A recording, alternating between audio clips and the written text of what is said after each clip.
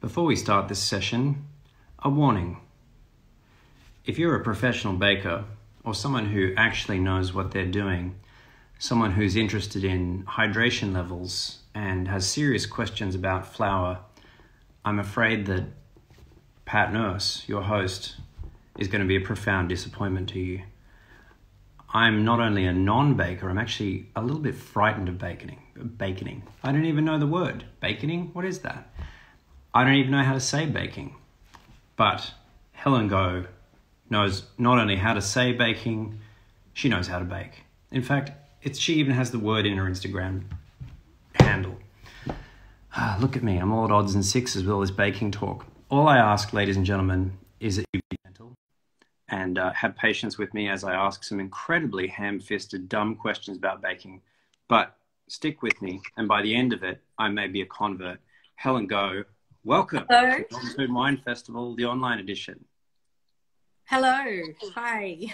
We made it. We made it. So first off, clearly just any question about baking has scrambled my brain because I have to apologize to everyone who is looking to join us at 11 o'clock Greenwich Mean Time because I mucked it up. This is a family hour, so I won't say what I really did, but I mucked it up.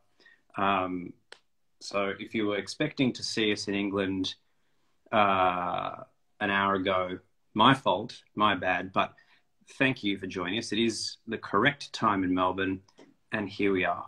That's cool because I got to clean the kitchen, and then after cleaning the kitchen, I thought, oh, I can peel a bag of shallots that I've had sitting there for days. So there we go. It worked for me.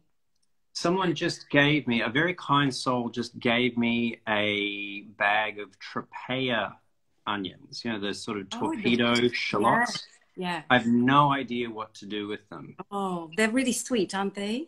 That's the word. And he calls them the sex onions because some Italian researchers claim that they contain the same compounds that make Viagra do what Viagra does. So, really? Where can I get some? Stay tuned. Stay tuned.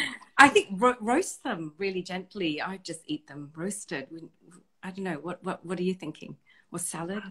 I think salad. I think with that sweetness, they're probably going to be pretty good. I think they're from Calabria, I think, or the south in general. So I think the little research I've managed to do on them suggests that slow caramelization, simple pasta, that sort of stuff is the go. So stay tuned.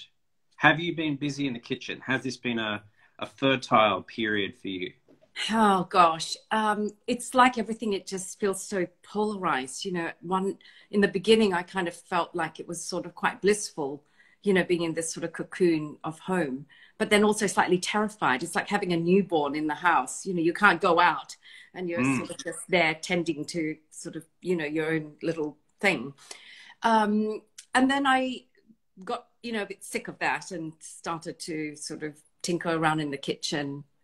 I mean, we were all a bit terrified of sort of going out shopping. So there was obviously limited things that we had to work on.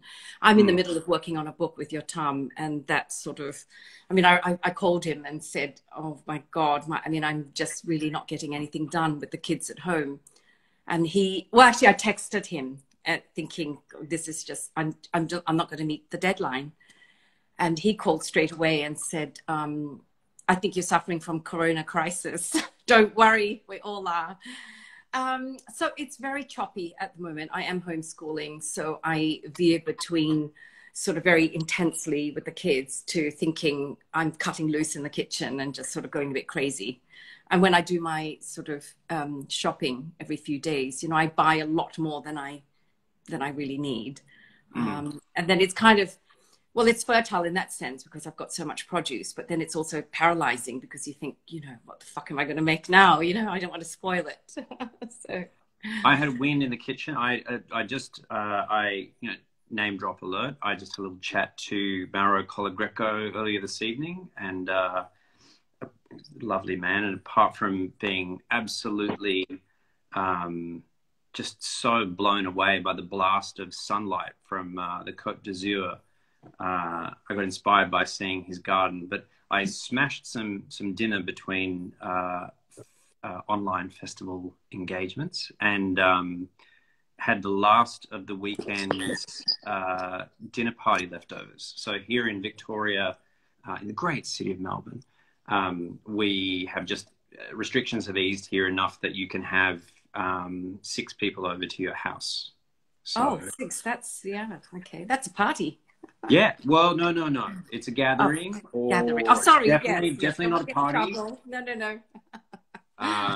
It's a gather. But we had we had the first friends that we had to the house since the lockdown began. It's very exciting because I've been vacuuming the house 6 to 9 times a day. So the house has never been cleaner. So I was quite pleased to show it off. But I don't know, I broke all the rules. I did all the things you're not supposed to do when you're having people over. I did things that I'd never cooked before, you know, things that were kind of complicated. What did you do? Well, the friends I was having over, I know like Mexican food, but that I don't like it too fancy maybe. So I was pitching nachos. Oh, yeah. Love that. But I ended up with more of a, I think my mood board was sort of half chilaquiles, you know, which I guess is the progenitor of nachos, and half cochinita pibil, you know, which is, I've spent a bit of time in Mexico. I've actually weirdly accidentally celebrated 3 birthdays there, but I've never been to Yucatan. But I have this, I don't know if you've seen this book, Yucatan by David Sterling. It is just extraordinary. It's one of those cookbooks that dives so deep into a place that you just can't, you know, you feel so immersed in the culture of that place. So it's such an interesting cuisine. You know, it's got everything you like about Mexican food, but with all those traditions coming in from the Caribbean. There's lots of allspice, lots of habaneros, and it's sort of getting a little bit dark and cold in Melbourne here. So that blast of flavor, lots of citrus. Color, I imagine color too. Yeah, absolutely. Well, so cochinita pibil, I think when they make it in Yucatan, it's almost got like a Mexican hangi kind of vibe. Like it's, you know, wrapped in a whole lot of leaves, including banana leaves. It's got that achiote, annatto, so it has that really vibrant color.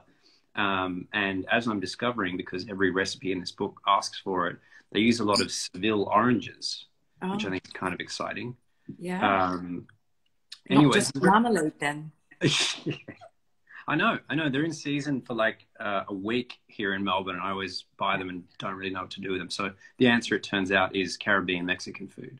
But anyway, it makes great leftovers. Shredded up, you know, beautiful brick red, very flavoursome, fairly spicy pork. We didn't dig a pit in the backyard of our rented Fitzroy terrace. Well, the thought did cross my mind. Next year. That's the next step. But we charred a few things, you know, like with a lot of the cooking around there, you start by like blackening the aromatics. So made a fire in the backyard. Good times. Sounds sensational. What was the last thing you cooked? What did we? Oh, we had soy chicken last night. But I did do the prep. I told you about this, my shallots. So I'm prepping for some acha. Nice. Acha work. Yeah, thought that's some way to get some veggies into me. And it's one of the great leftovers dishes of all time. There's pretty much nothing that you can't add cold soy chicken to.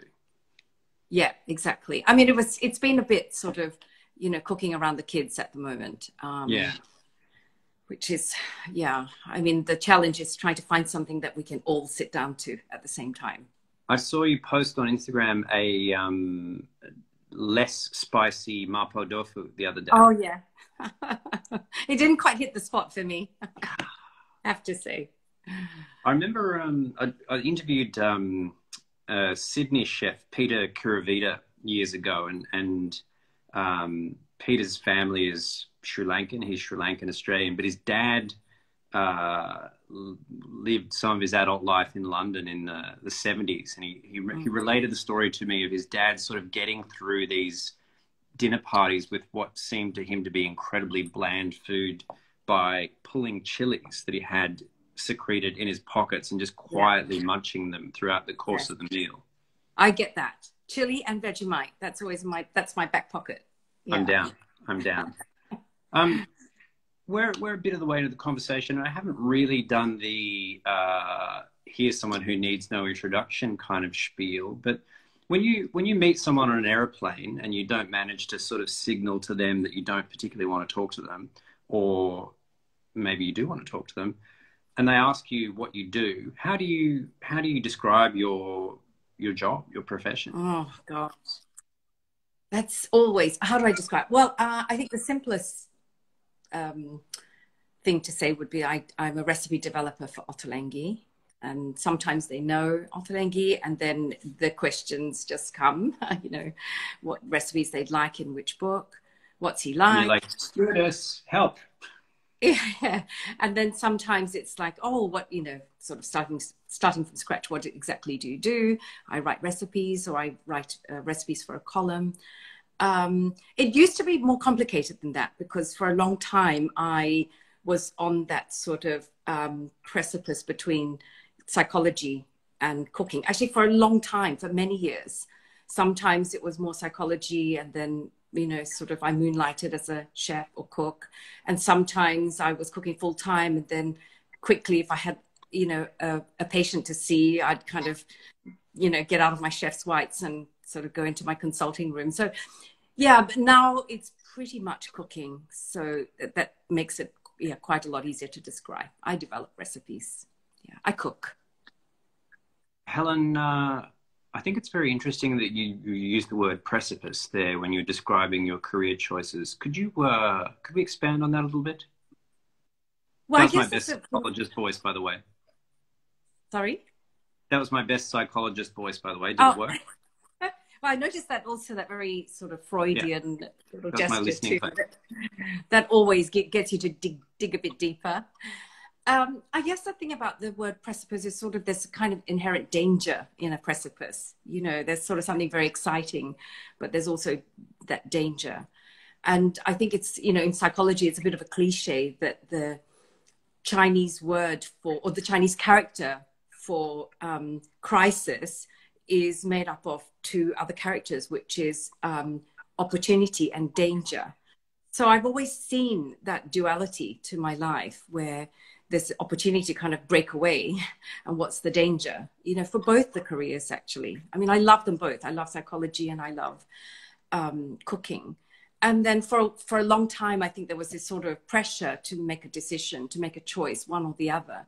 And then I think I just thought, actually, I don't need to make a decision. I can just sort of go along until it kind of defines itself. And that's kind of pretty much how I've always operated. You know, I don't have grand plans. I'm not really a very ambitious person at all. I just kind of stay close and wait for the next thing to come. And then I think it's a kind of definition of flow. When you're in the flow of something, the next thing you do presents itself. So you don't have to think very hard. And I think it's something I've learned from psychology. You know, you try not to preempt your patients' issues. You let them unfold, and you just stay very, very close. And somehow the issues reveal themselves when you stay close. And I think for life and career choices, I feel it's the same thing. That you just stay close, be present, and then the next thing sort of reveals, and you're just more present to be able to respond to it. Now I feel like I've not really answered your question. What was the question? Well, there wasn't a question. I just asked you, in a sense, I just asked you to expand on that. Can we revisit that? Yeah. It does remind me a little bit of my life as a journalist, and when you're trained initially, they talk about the difference between a good conversation and a good interview. And I assume there's some parallels here with psychology as well. It's quite difficult to break yourself out of the habit of, particularly in an interview that there's more for material to be using in a written story, the habit of trying to be likable and trying to fill silences and do all those sorts of things. You know, one of the great tools you have as an interviewer is the ability to shut up, or not. I mean, I have to say time and time again in my own transcription, I'm listening back, and the person I'm interviewing is about to, you could hear it, they're about to say something really fantastic. The quote, the headline is about to come through. And then just as they're about to say it, this voice comes in and blah, blah, blah, blah, blah, blah, with a completely different train of thought. And I'm just like, oh, why? Yeah. But then it also is more natural, though, isn't it? I mean, I berate myself all the time with that, with psychology, you know, when I'm with a patient and you just somehow injected myself in there just at the wrong moment. But then I think, well, it's kind of natural as well. There's something just more organic about that, right?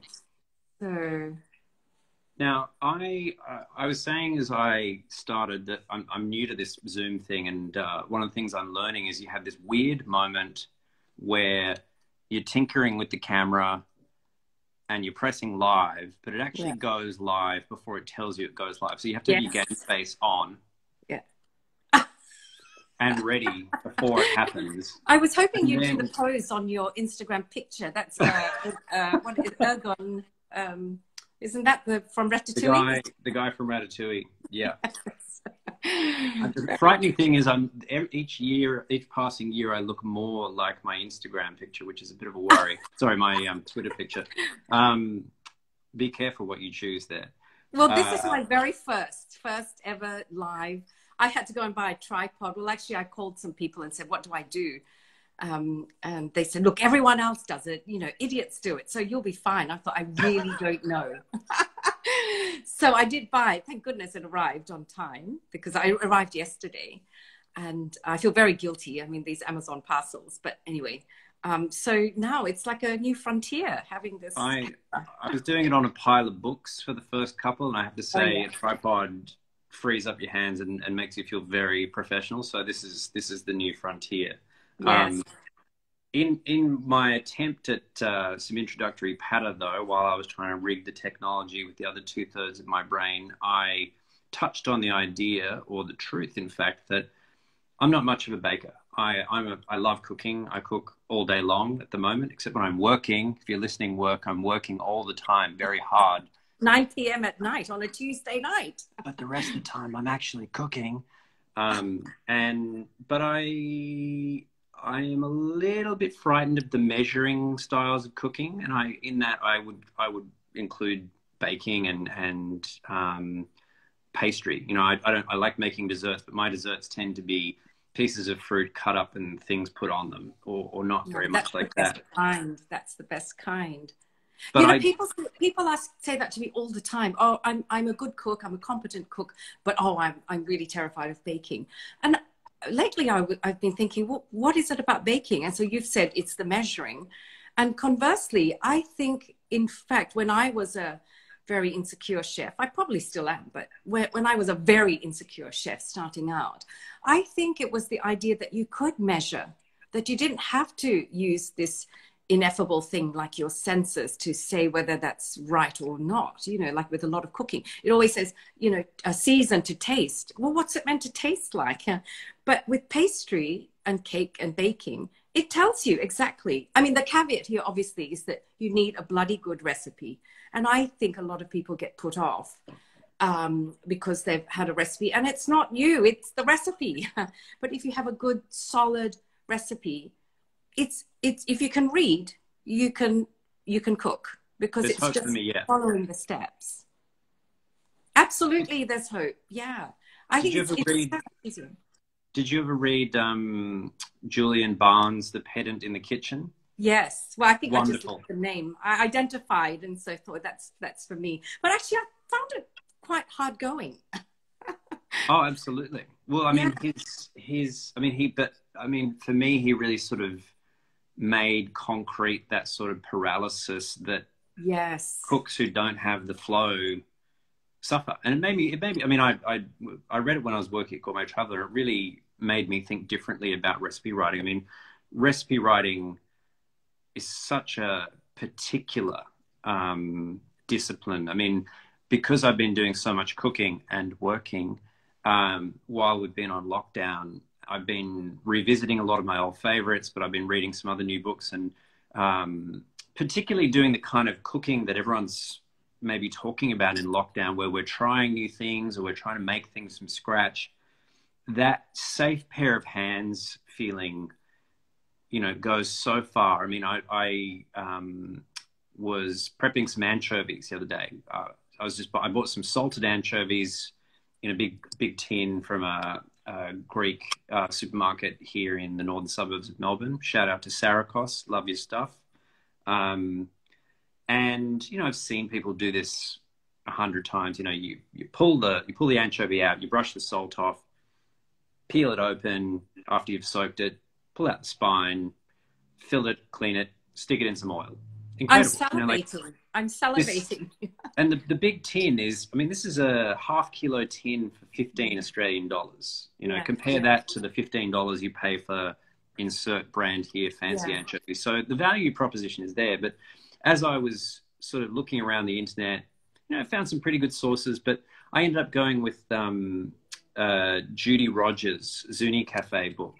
Yes, love and that. Think, you know, the power of her ability to observe what matters and what doesn't comes through so strongly in those books. I mean, I am going to potentially get a lot of people offside by saying this, but I have a lot of cookbooks. These are almost all cookbooks here, and there's another shelf there that's cookbooks.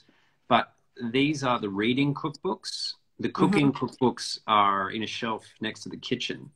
And almost all of the cooking cookbooks are not restaurant books. Judy Rogers' Zuni Cafe book, I think, is one of the exceptions that proves the rule. The St. John cookbook, I think, is right up there because, you know, too often, and I guess you guys, you know, are really well drilled in this. People have that restaurant layout, that restaurant, you know, oh, there's 5 people who can do the washing up for me. You know, you read some of those recipes where they say, do this in 2 pans, and you think, hey, man, I got to wash those pans up. You know, whereas accessibility in the kitchen is everything. But you know, your anchovy thing prompted me.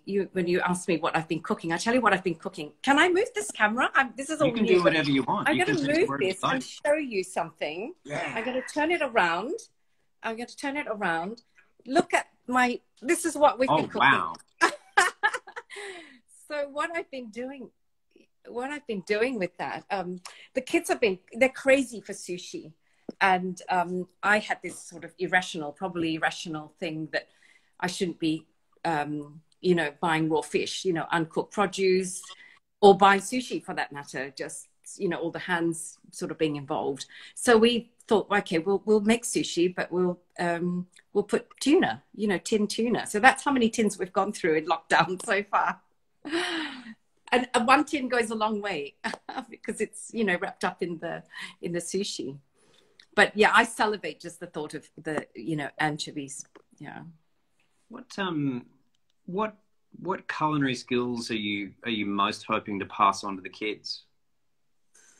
Oh gosh, you know, they're so different. I've got one who is sort of loves sort of crisp, sour, so salady, crunchy fruits and vegetables, and the other one just wants beige food, you know, sort of pasta, you know, pasta with cheese, or preferably just pasta with butter, you know, that would be his. But lately we've been making, I don't know if you've got the book, J.J. McFadden's, is it called 6 Seasons? No. It's a place called Ava Jean's in Portland. I've not been, but I saw it was written up. Tej Rao, I think, from the New York Times wrote about this kale pesto. It sounds terrible, but it is glorious. And it's really, I sneak it into everything. So I make pasta, but then I put the kale sauce on it. It's bright green, it's fluorescent, and they eat it. So that's my way of sort of satisfying the one who likes vegetables and the one who likes sort of pasta. But in terms of what would I like to pass on to them, I think actually eating well more than cooking, because I think if you have this sensibility of eating well, you'll cook well. So I don't rush them into the kitchen. In fact, they're a bit of a nuisance in the kitchen. Occasionally, you know, it just requires me to sort of suspend all my irritation and patience, you know, and I make a blob of dough for them. I don't expect it to turn out. I just let them sort of tinker with me in the kitchen. But I think particularly with my older son, you know, and actually the little one is starting to as well, where when we go out, you know, I really, what I love is seeing them enjoy food. That's the primary thing. And I think the rest will take care of itself. Yeah. What sort of eater were you as a girl?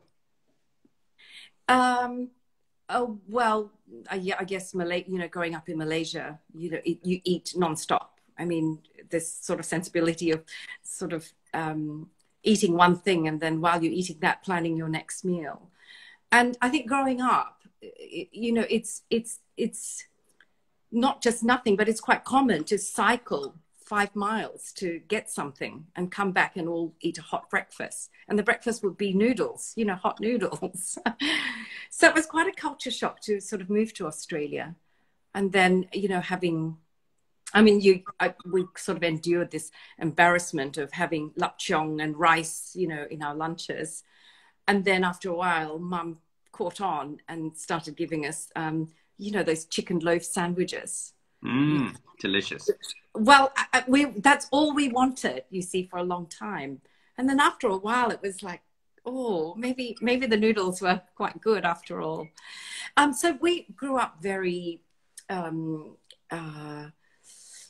know, Mum only cooked Asian food. The oven was used to stash things like salted fish and, you know, really funky belacan pastes. So she never baked, never used the oven. The dishwasher, we didn't use either. That was to store big pots and pans.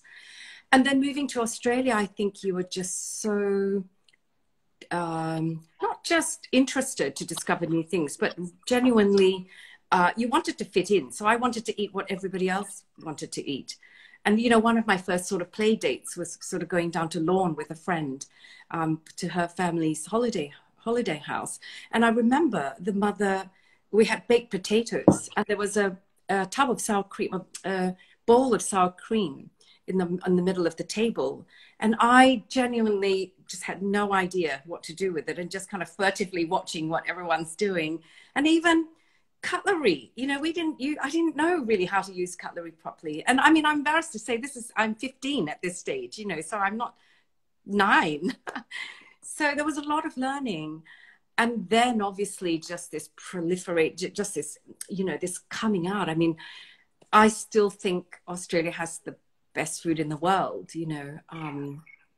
By the time I had my private practice, I never started before 11 because I'm not a morning person. My first patient would be 11. I also timed it so I could drive down Victoria Street and get my pho, you know, on the way to work, which was in not Lygon Street, what is it? Grattan Street in Carlton.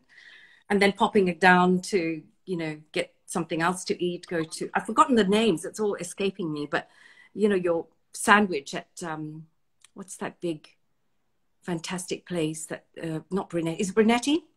Yeah. Brunetti, you know, getting my mortadella sandwich at Brunetti.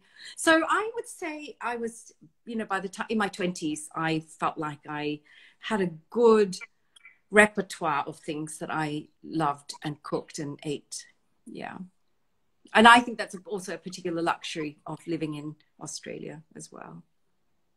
What do the kids think of Australia? Oh, paradise. You know, when you move to England, people say, what do you do? You're Australian. Oh, what are you doing here? You know, and the kids for a long time, I mean, we obviously come quite a lot. I mean, both David's and my family in Australia. But I mean, I guess they associate it with holidays, being spoilt by grandparents and aunties and uncles, beach houses, you know, so it's another world. Yeah. Sounds okay. Yeah. Amazing. And when you're away from London, what do you miss from London?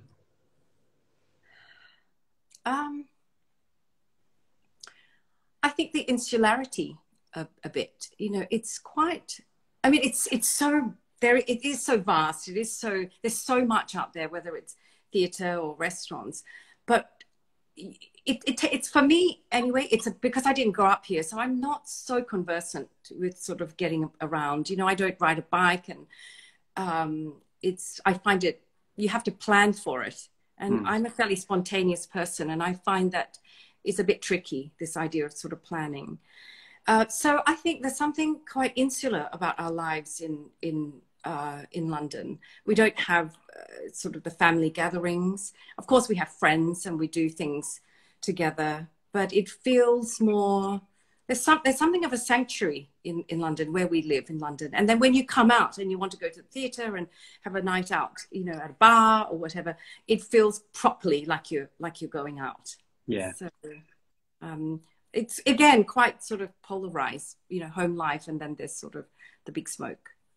When you're not in, you know, the midst of a global pandemic, shall we say, yes. What is your London? What are your regulars? What is in your village, your neighbourhood? I try and pick it along where my train line goes, and thankfully it's a very easy. It's not exactly short, but it's a very easy journey to St. John. That would be, you know, sort of the place that I love that. For lunch, for dinner, to, you know, get an Eccles cake for afternoon tea. I love that. I'm in West London. I mean, I'd love to be in East London, Shoreditch, where I think all the, you know, great new places are. It's what I really miss about Melbourne is just the very accessible Vietnamese, which in West London, it's not so...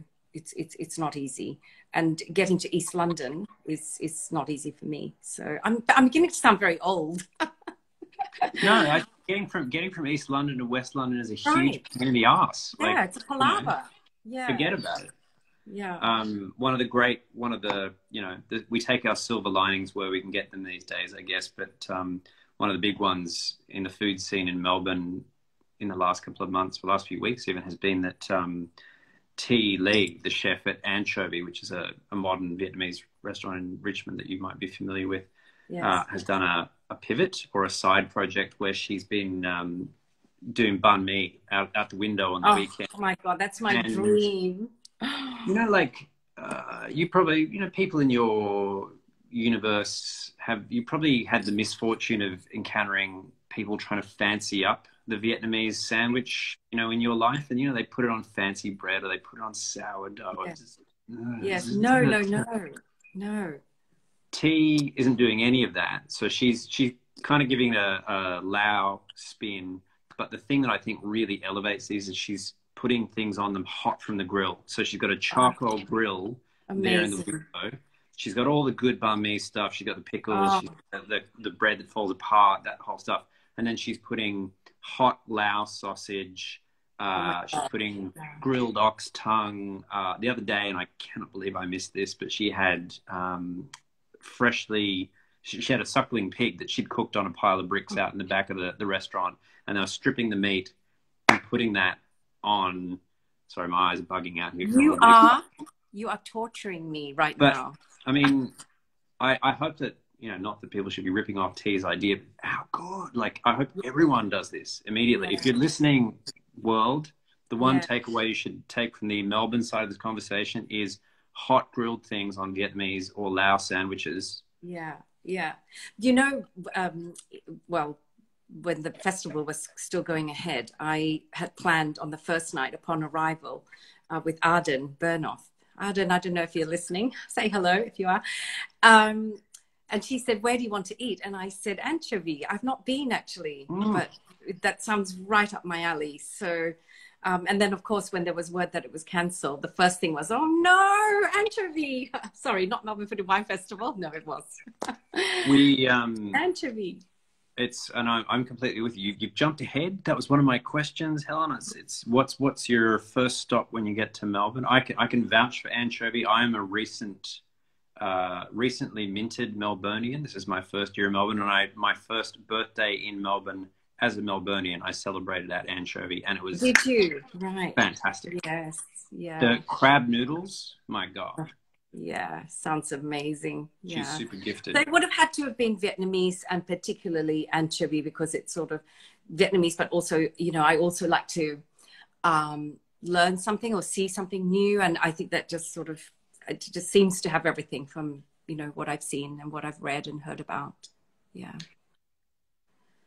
Swerve, tangent, pivot.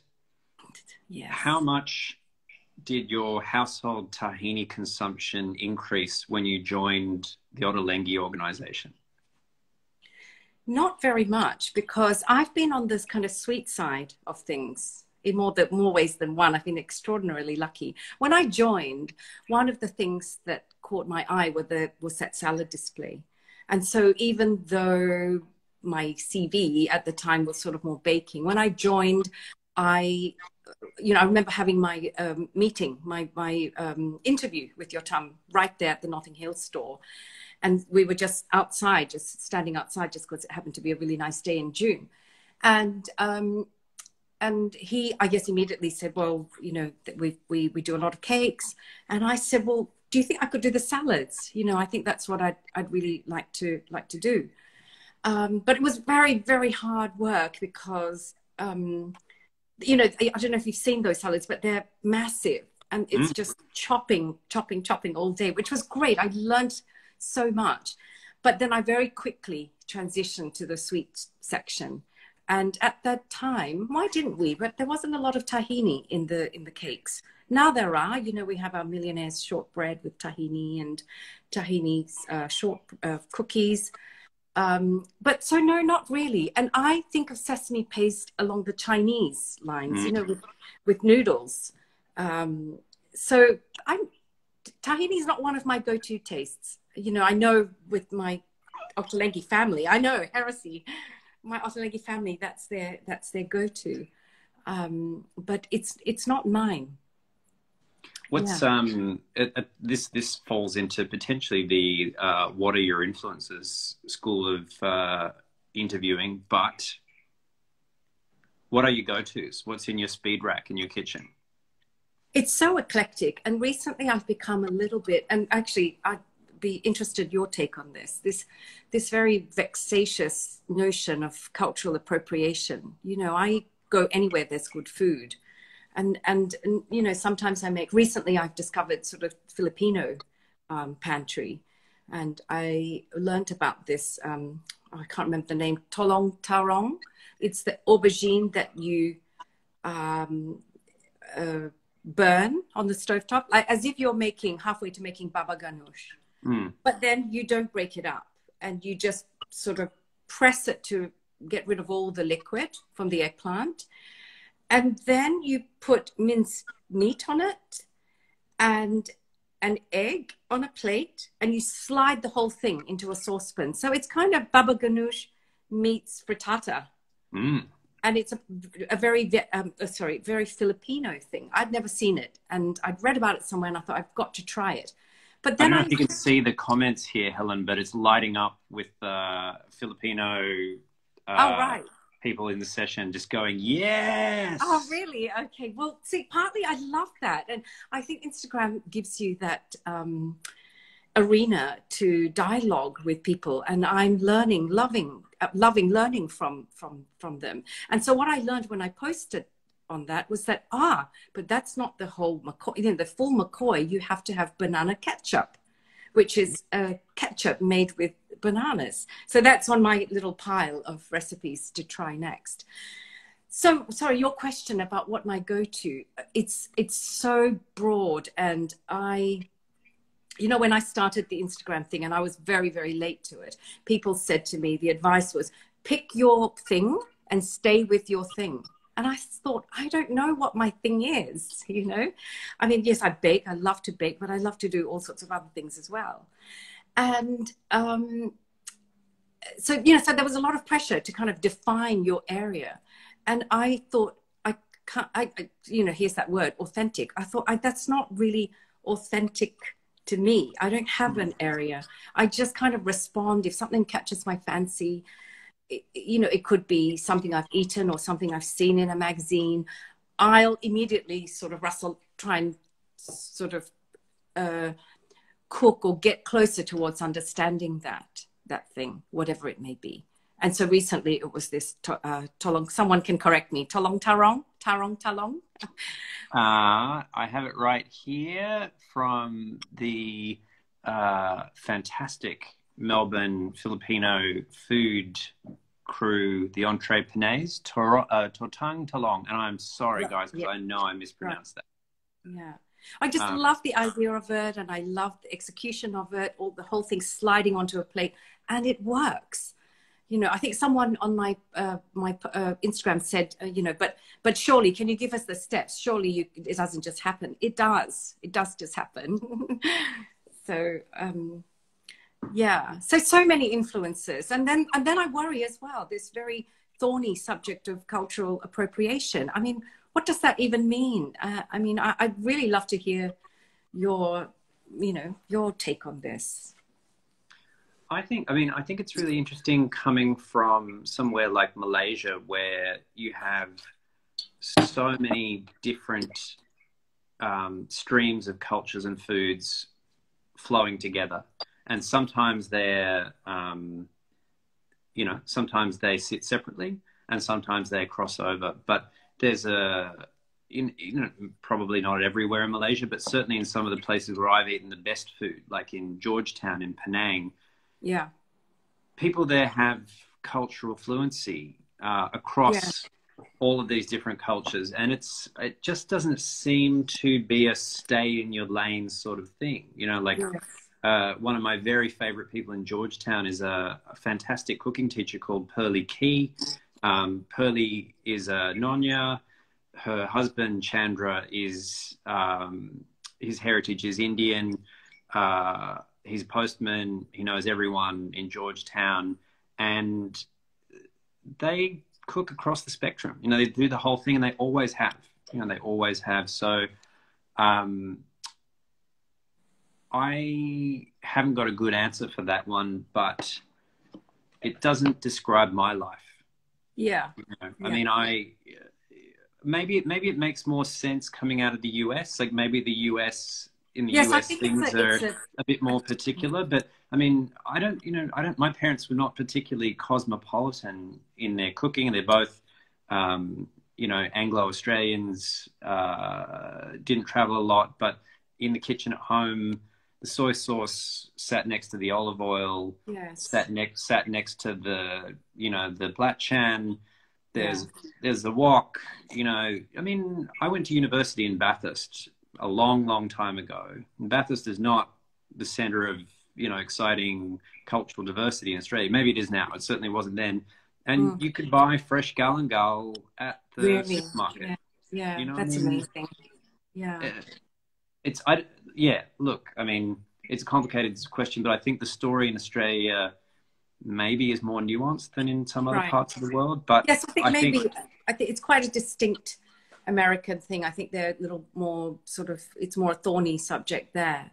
Here, I guess I just feel it would be such a shame to lose that, as you say, fluency, and not to be sort of circumscribed by, the culture that you grew up with, or, and I think in a way I've been very lucky because, because I am Asian. Yes. Can I dabble in Indonesian and Filipino without sort of, people checking up what my credentials are to do that. But actually they are. I mean, I've got heaps to learn with, Filipino is my new thing because for me, I had this very unfair, and it's all to do with my own ignorance. All I knew was sort of 7-Up chicken, which is ridiculous. And what that drink, hello, which is really chendol or ais kacang. For me, it's my way of understanding it. Careful. I know.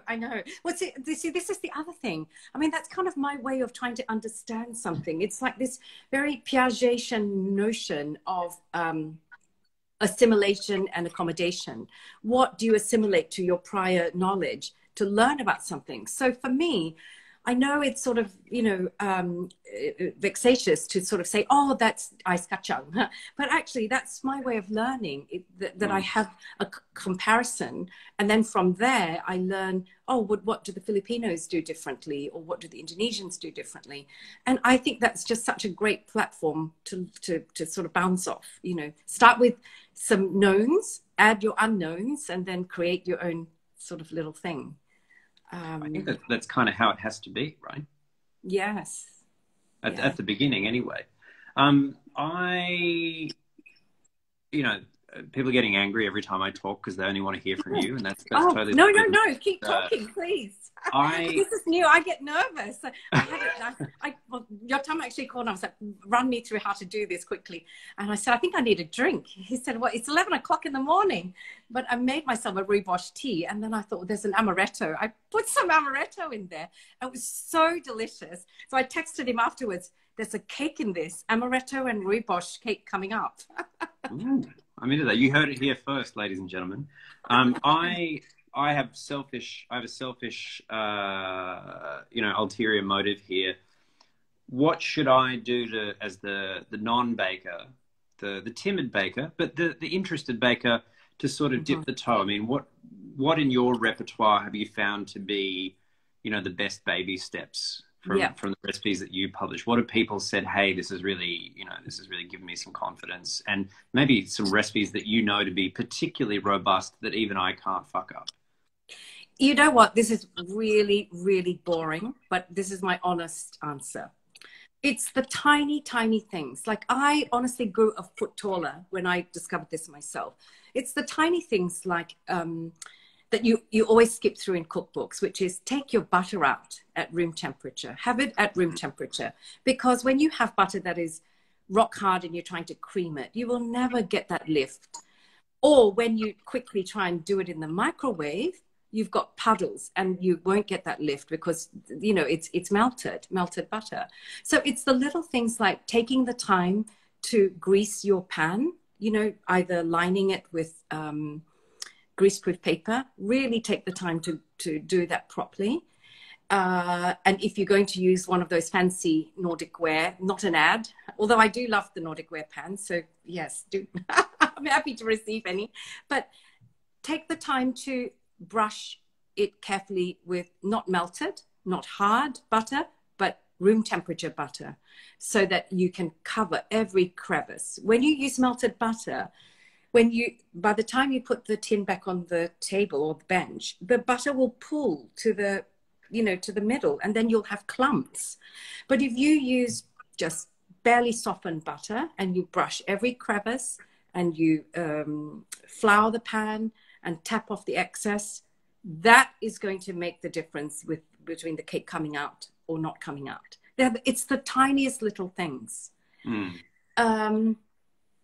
I mean, it sounds really boring, but I think I grew a foot myself.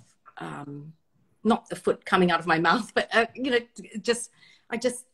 when I gained that confidence. When I gained that confidence and saw that things turn out, gosh, it makes you want to do it more and more. And of course, it's just that practice of doing it. And oftentimes, it is also about understanding your own oven, your stovetop, the small things like that. Here's a quickly one for you, actually. Pardon me for interrupting. Yes. We live in a house where the oven, get this, switches itself off. Oh, do you have any really great steamed cakes in the repertoire? Just to look to the sort of the Malaysian side of things, perhaps. Like, yes, I do. But then you need a wok and a thing to steam it properly. These things I have because I live in Australia. Oh, well, tapioca cakes are beautiful. Well, you need glutinous rice flour for that. And once I live in Melbourne, I can get that. That's easy. You can, yeah. Although you could probably just buy that as well in Melbourne. That's true. That's true. Yeah. But an oven that switches itself off, meringues. That's perfect for meringues.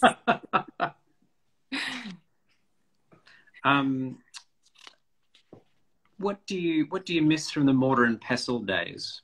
Oh my God. I mean, recently I had one of the chefs contact me on Instagram, and he said, oh, I have such fond memories. And every time somebody says that word, I cringe because I just behaved so badly during those days. I mean, I was so obsessed and so very insecure that I just, it was just so intense. I remember And I just took everything so personally because I really poured everything into that tiny cafe. And having come from sort of no experience to just doing that, the lunacy, the idiocy. And so in my head, I was like, bloody hell, it's here now. We've opened now. I cannot fail. So I was up all hours of the night, you know, and I lived above the shop. I would put cakes in the oven, you know, set a timer, go to bed, come down, take it out, put another batch in. And I remember somebody placed an order and it was for some event. And she, you know, came to collect them and it was all going in the boot of a car. And I was just so horrified that, you know, I'd plated them all carefully and it was all going into the boot of the car. And she called me, you know, 20 minutes later and said, it's all run into each other. And I remember saying, well, what do you expect? And I remember saying, don't come into my shop again. I mean, I cringe. I mean, I'm that typical temperamental, it really came from a place of lack of confidence. You know, I overworked and just took it all so personally that if somebody complained about a cake, then they were really criticizing me. So thankfully I've kind of gotten over sort of that phase, but it was pretty intense. So my immediate association when you ask about mortar and pestle is cringe. Yeah. They put the cakes in the boot, Helen. Well, right. That's crazy. Yeah. There are some people commenting that they are former mortar and pestle customers here. I'm assuming they're not those customers.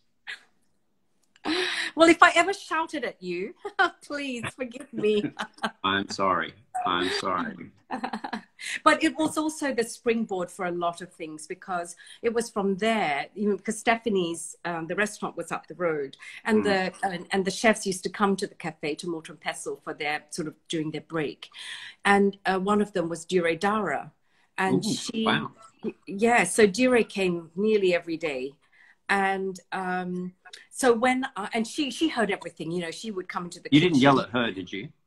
Oh, no, but she was always yelling at me. But she would come into the kitchen and say, no, Helen, in a very authoritative. I mean, I was terrified of her, terrified. Rightly so. But when, honestly, the day that we announced that we were going to close, or we actually sold it, we were very lucky that we had a buyer who wanted to pay us for that cruddy little shoebox. But Dure called me immediately and said, meet me outside now. Now, of course, you do exactly what Dure says, right? So I met her outside and she said, you've cancelled everything. You are just staying with me. She just had this utter confidence in me. And to this day, I have no idea how or why. But she, so she got me on a project to consult for the noodle bar in, was it Burke or Collins? I think it's Burke Street. And I spent, you know, weeks saying, I can't do it, Dure, no, you've got the wrong person, I can't do it. And she just shut up and do it. So I did it, which was kind of developing recipes for Noodle Bar, which was great fun, but also terrifying, you know, working for her. And then I spent 9 months, I think, behind the woks cooking at Noodle Bar. And then after that, when I wanted to move, she said, well, look, you know, I think at that time she was a shareholder or a partner at Donovan's. And I said, look, I really want to learn. I mean, I'm sick of feeling this sort of insecurity, you know, I really want to learn.